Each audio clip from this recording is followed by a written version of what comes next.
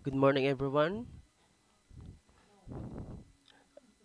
So, we discuss for now for this today's video, we discuss about the lesson 11. We're going to discuss lesson 11, inquiry-based teaching strategies, no? And then, but before we start, um, let me show to you our objectives.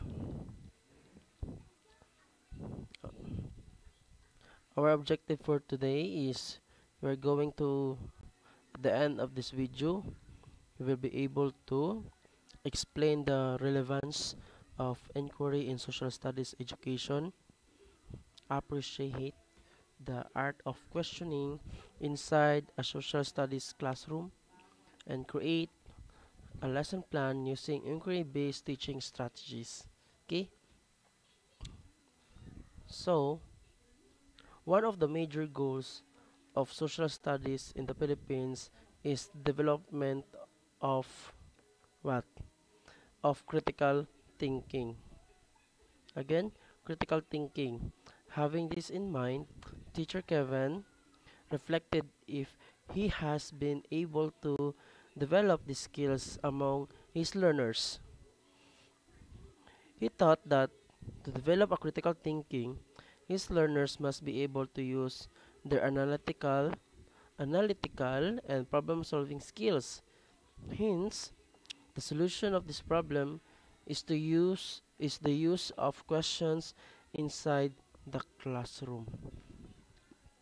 Upon implementing essential question in class, he noticed that his learners become more attentive than ever. Since then, he used question and answer as a strategy to ensure his learners are attentive. That's why it called it inquiry-based teaching strategies. The student will be going use the inquiry base or the we are going to inquire or based on the problem. So based on that, there is a specific question. The question or inquiry is a strategy that social studies teacher can use to elicit the desired responses among the learners. However, not all teachers can effectively facilitate such as instructional technique. To do so, the teacher must know how to make and truly relevant questions to facilitate discussion. In this lesson, you will learn the art of questioning by discussing its type and usage. Okay? So, inquiry is defined as the process of looking and creating information or knowledge, means of questions. Inquiry is a huge part of our community.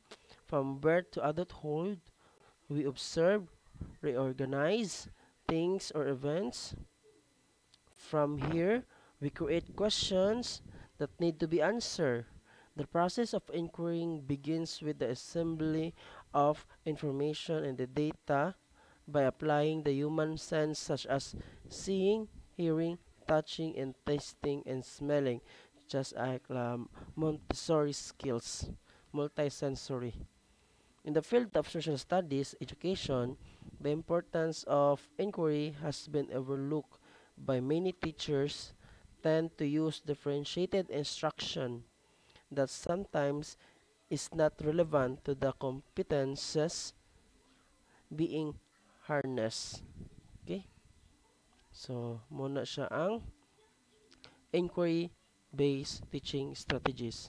Moreover, once adopted as a strategy, the teachers sometimes strictly rely on the procedures, steps, leaving the idea of the art of questioning at stake. Okay? So, mag-start yun na siya sa question. Then, based on that question, the student will going to answer that question, create an information, inquire in the website and other resources, based on the problem. So that's it. So I share to you, no, when I teaching in DVC for BS, for the BS Ed Mathematics, teaching teaching calculus. So gitagaan ako silang problem, and then next day ana i-present nila ang problem giunsa nila pag-solve. So ana siya na presented one by one. Then kung wala kaayo na kuha ang answer, that's the time na mo facilitate ko tabangan nako. Wala siya, no. Okay, inquiry based teaching strategy. Some of the student did not make it because it's difficult to find solution to that answer. That's why, so kulang ang ilahang inquiry skills, no. So in 1919, White, Shimoda, and others developed an instructional theory that enables scientific inquiry as part of instruction among widespread variety of learners, including new ones and slow learners. They postulate that quality of education could be achieved by allowing the learners to understand metacognition. Metacognition is thinking about thinking, right? So, as a student, if you are going to acquire such a problem, you are you are going to think twice, try to reflect kung sa mga strategies na imuhang gyud sa ni pag-solve, and try to apply to other problem. Mo ang metacognition beyond thinking is a reflective thinking. Okay? It's a self-reflection.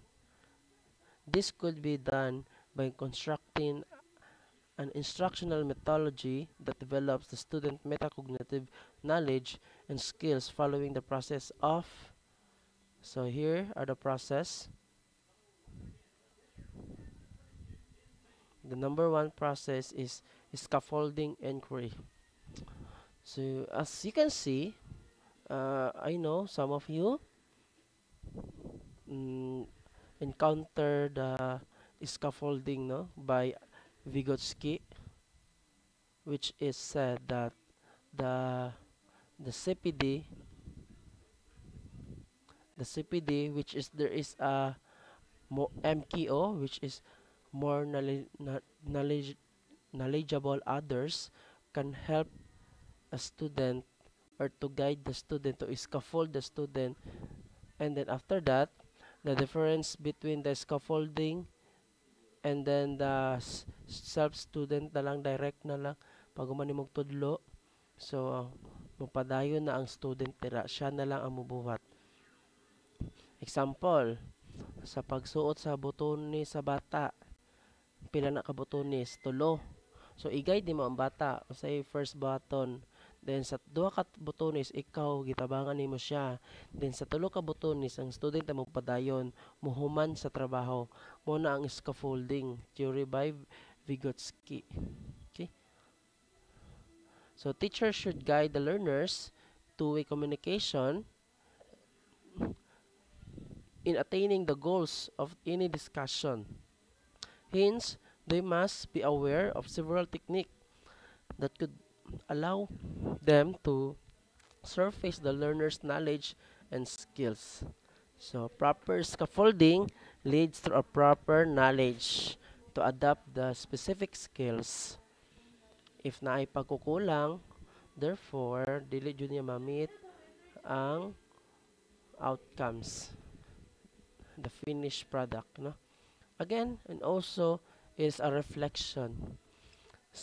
Reflection, the spontaneity of the discussion depends on the capacity of the teachers. Again, it's depend on the capacity of the teachers to direct, guide the learners. If the teacher the lack of knowledge, lack of something na dili kay niya matarong iyang trabaho sa facilitating, therefore na adjoy problem ana may tabo. Okay, the teacher must be ready. So as a future educators, you must read a lot of books, then apply it to the field, no? So the most important point is for learners to reason out their mind and try to assess both side of any situation that will lead to generalization. Example, mag-compute ka og simple interest. Then mag-guide si teacher. Pag mag-guide ni teacher, si teacher first magtudlo. Pag magtudlo, mag-ask si teacher og question ng mga possible based sa problem. Pagkahuman, two-way communication to each other, mag-guiding ka, mag-scaffold. Pagka next na pod ana, ang another na ang student na pod mo answer based sa katong na come up niya, based atong na reason out niya, based atong na assist niya iyang self. So that's why mag-create na siya og generalization. Therefore, makasolve na siya og problem. Okay? Same sa social studies, mga problem sa community. Okay? So, i-reflect na ninyo sa inyong mga estudyante. So, muna kasagaran karon na problem. There is no reflection at all after discussion. No? After learning the content given by the teacher, dili na mag-reflect sa balay. Magkuha na lang. No? Kay kapoy na. So, importante ka ng reflection, no? For recalling. So, the C is the generalization. This is the optimum part of the process. Optimum part of the process wherein the learners have created their own belief, no, responding affective domain, and communicated their disposition.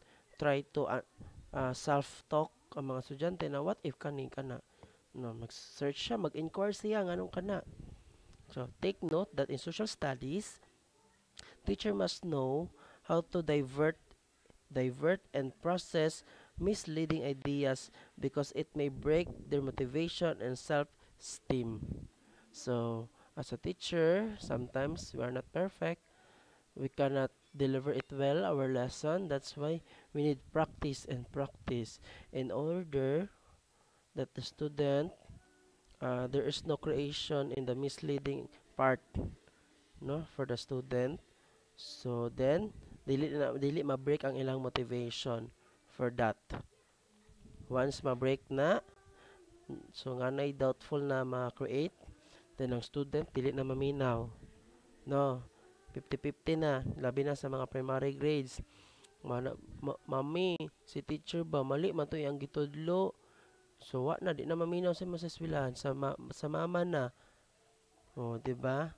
So dako kay mo rules as a primary teacher sa mga bata kay dra man nag-start ang cognitive theory, the schema, the assimilation, accommodation, and the equilibration and all.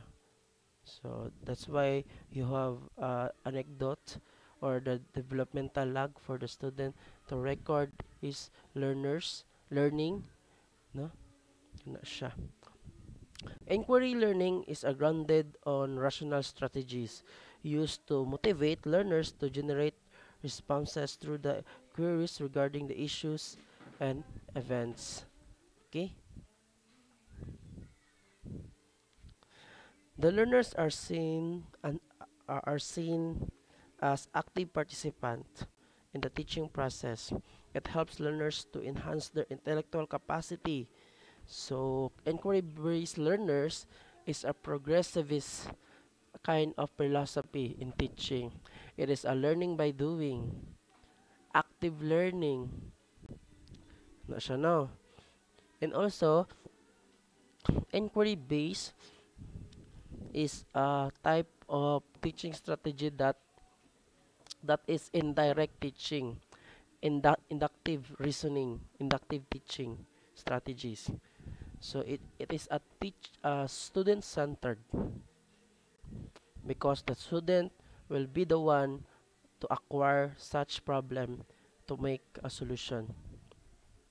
Through the significance of scientific inquiries, some of the benefits of inquiry-based teaching are the following. Number one, inquiry is dedicated to nurturing the schema of the learners. When we say schema, it is a prior knowledge that naana dira daan sa ang brain, naka-intact na ang knowledge ning agi na siya sa process sa equilibration o accommodation. Natatak na, kailangan na lang na siya i-add, innovate ang learning niya. Okay? Of the learners essential to create, communicate, assess, answer coming from their interests. Number two, it helps the learners acquire and process ideas in a logical way because it is a scientific inquiries. Okay? Third, it encourages intelligent responses which can be practiced to discover why issues are acute. So, when we say why, it is more on higher order thinking skills. Okay? The question. So that's why it develops intelligent response based on the problem. To fully understand the strategy, here is the inquiry process. So let me show to you the strategies. To fully understand, here is the inquiry process. So as you can see here, that in this model, the role of teacher as the facilitators are enlightened. It is their responsibility to let the learners identify the problem or situation, judge the inquiry events, and replay to learners. Inquiry to augment learning. It supports the learners in establishing the importance of their inquiry. It also simplifies the conversation of the problematic situation among the learners because the responses are generated by them. They will be able to find connection starting from the question about the topic being discussed. So, as you can see here in the inquiry-based learner process, pose real question. So the teacher will pose the problem, and then in the pose real question, there is a what do I want to know about this topic. Gusto ko makabalo how to compute decimal. So what do I know about my question? So based on my question is nabantayan ako, nakabalo ko mo plus ug minus. How do I know it? Yun sa nako pagkabalo kay based sa akong experience. And what do I need to know? Usa pa kailangan na may baw-an is unsaon paggamit sa operation sa decimal or sa fraction. And what could an answer be? It's depend on the problem. So after that, the post-real question, you will going to find the resource. Find the resources. What kind of resources might help? Siguro matok sa YouTube, mga fraction, operation. Where do I find sa YouTube, sa mga website? How do I know the info is valid based on the resources or the other books? Who is the responsible for the info? The authors. What other info is there? Many content. After that, finding resource. Then you are going to the step 3, which is interpret information. How is this relevant to my questions? Go back. So, sinonimo to based sa website. What parts support my answer? So, nga dito, how does it relate to what else I know? What parts do not support my answer? Does it raise new question? After that, you are going to the step 4, which is the report finding. What is my main points? After nakuha na nako ning tulo. And who is my audience? What else is important? How does it connect?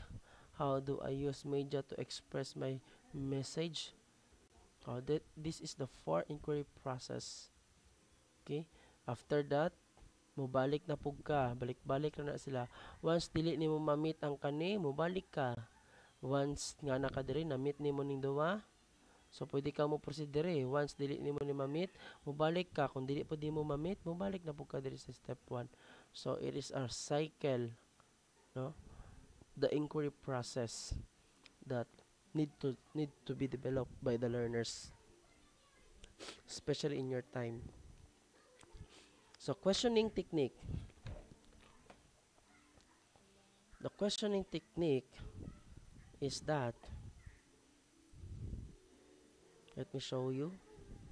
So the art of questioning is the most important aspect in these strategies. Yes.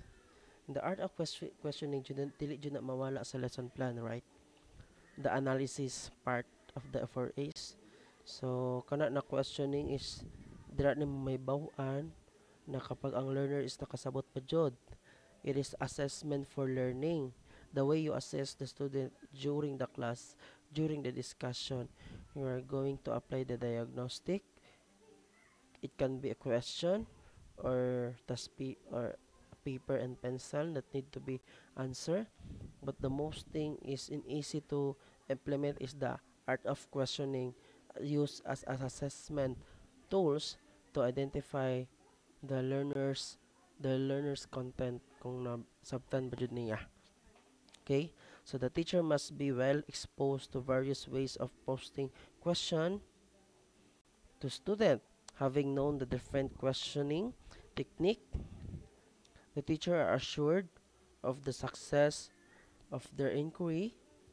So identify the different question technique that social studies teachers can use. So number 1, might questions. So what might history be? What might history be? What might community problem? O sa may mga problems sa community na possible? Might. Mga possible, no? Nagamit siya possible na mahitabo if kunuhay conditioning. What might history be?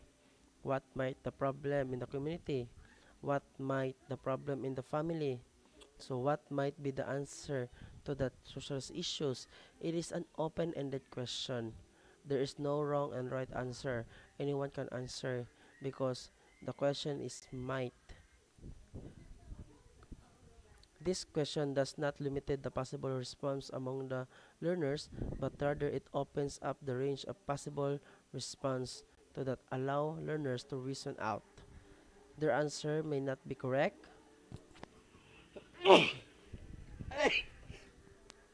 but their explanation might put all things right, including the word might signal the learners that they need to use critical thinking to create argument relevant to the question.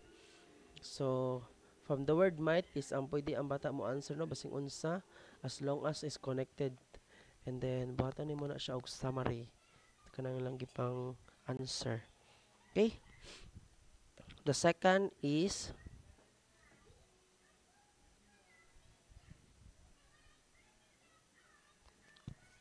what if question.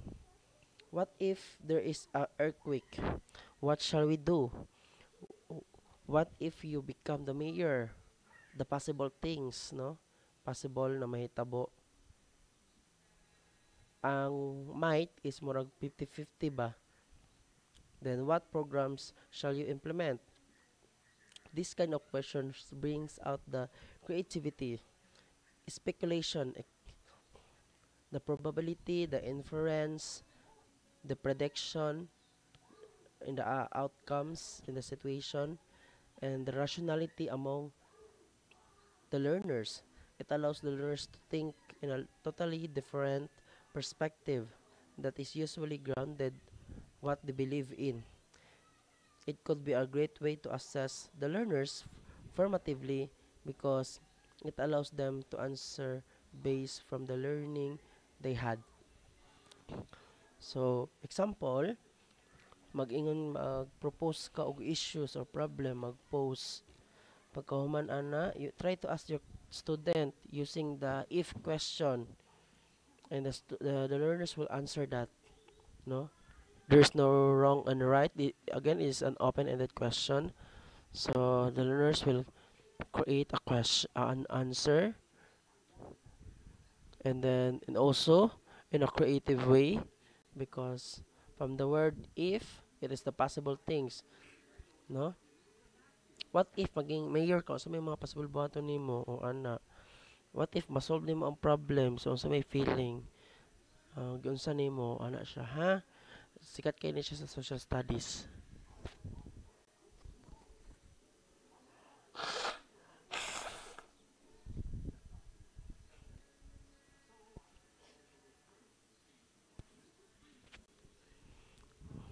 So guys, so mo na siya ha. What if questions. The third is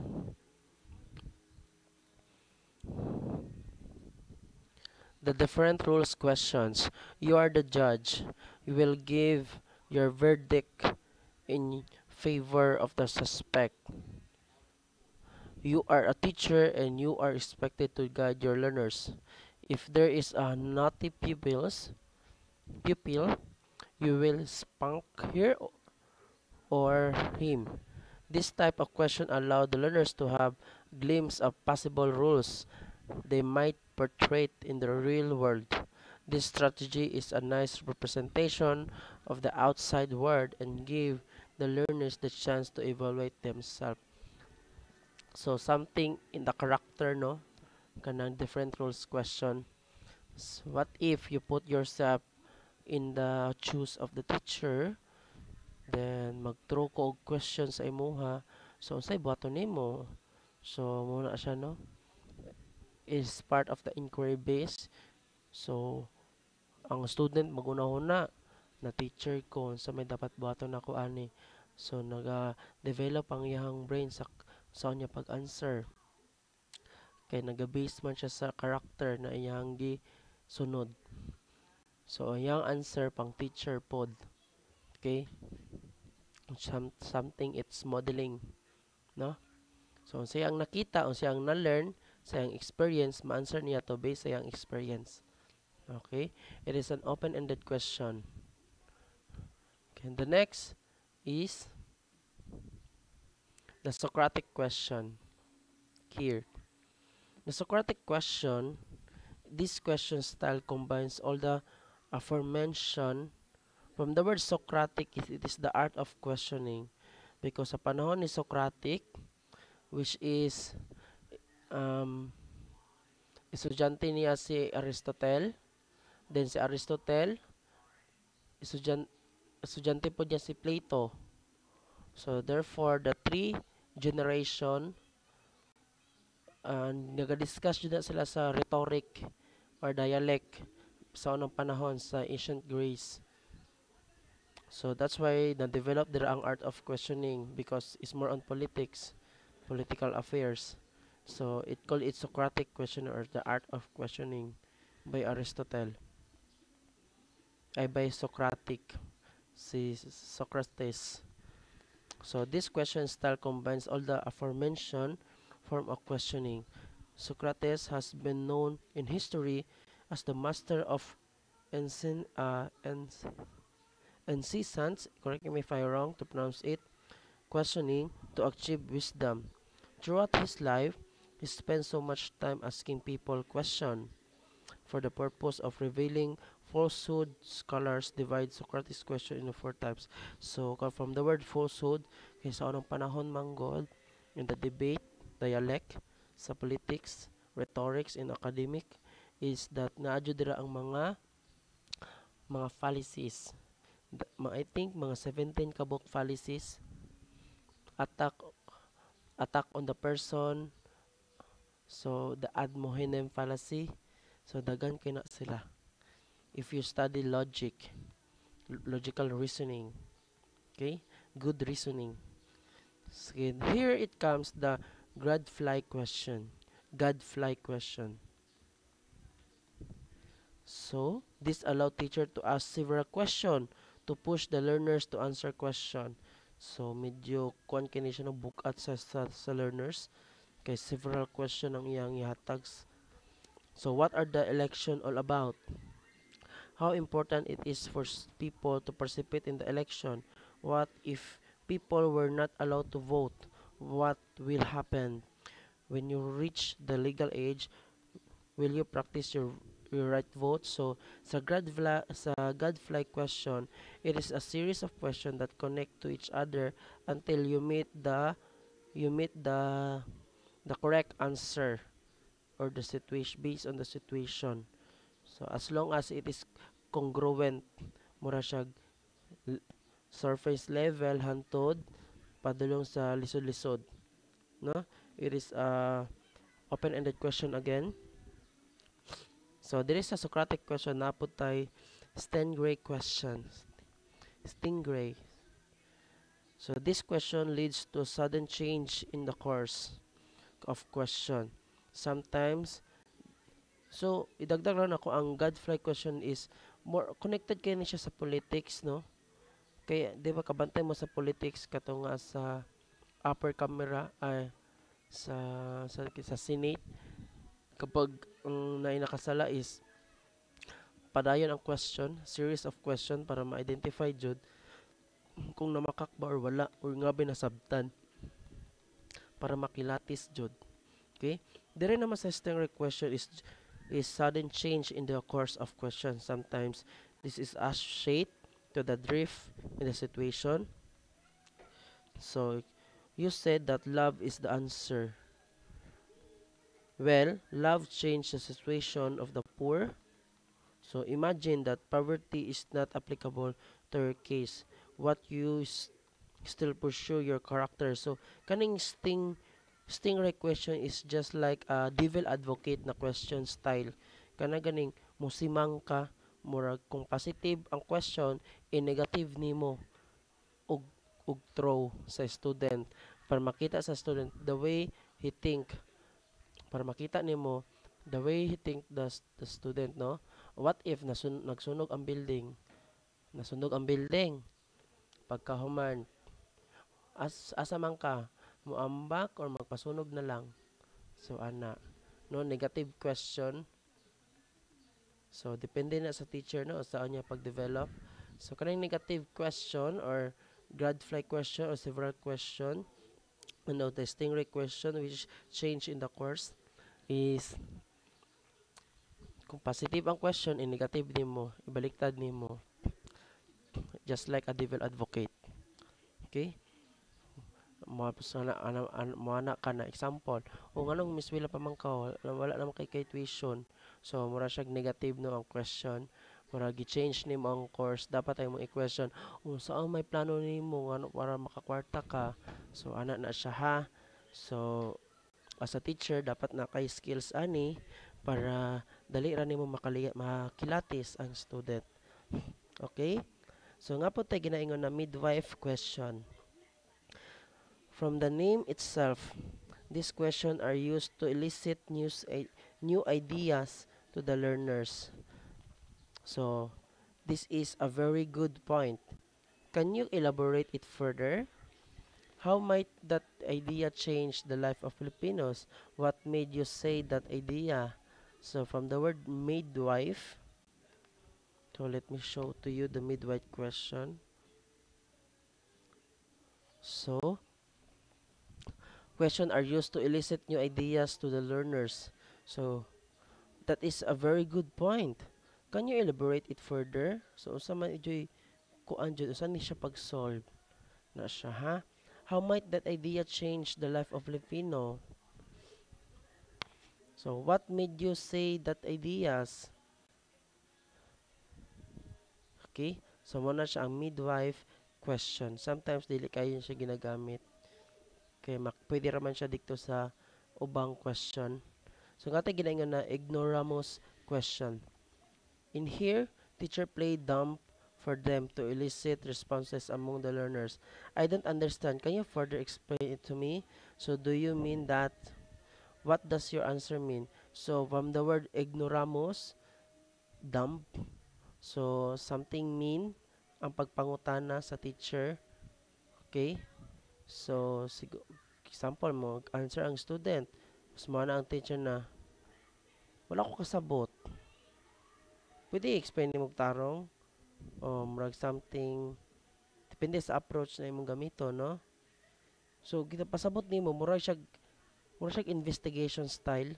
Kana, nang murag ipamuka jud sa imo ba mag-answer na tama jud imong answer, valid jud ni siya, sureball jud ka. So mo na ang ignoramus question. By learning to address inquiries, learners can appreciate problem solving and critical thinking. Hence, there is a need for social studies teacher to learn how to properly use questioning skills to fully attain the goals of social studies education in the Philippines. So, let me show to you the the experience okay. So from the word experience, tanaw nato diri ang iyahang lesson plan. Okay, so tanaw nato. Study the sample daily lesson plan below and analyze how the jigsaw lagi ni siya, dapat inquiry based ni siya. Try na lang nato. Jigsaw strategy in utilizing the elementary social studies. Okay?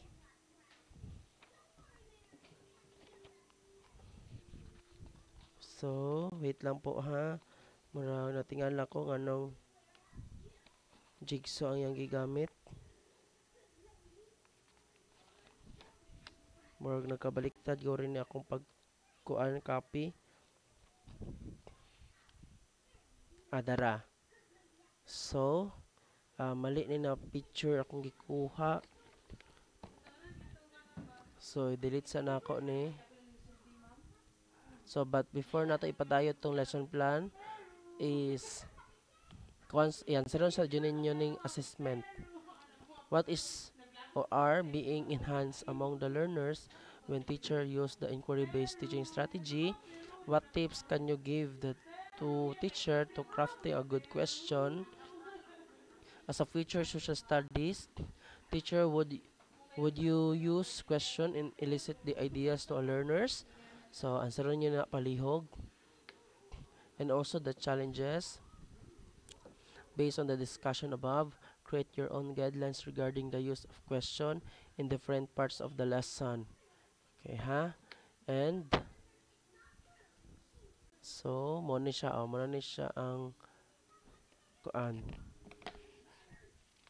Gusto ko ipahimo sa inyo, ha, ang kanina na kuan, maghimo mog lesson plan gamit ang inquiry-based strategies. Okay? So, magkuha lang mo sa grade 1 to 3 sa curriculum guide. Okay? So, practice lang na, guys, para dagang tagmatun-an sa ang paghimo. Okay? So, then, pangitaon sa nako tong kuan, tong lesson plan example, kay wala mong kukuha libro dire.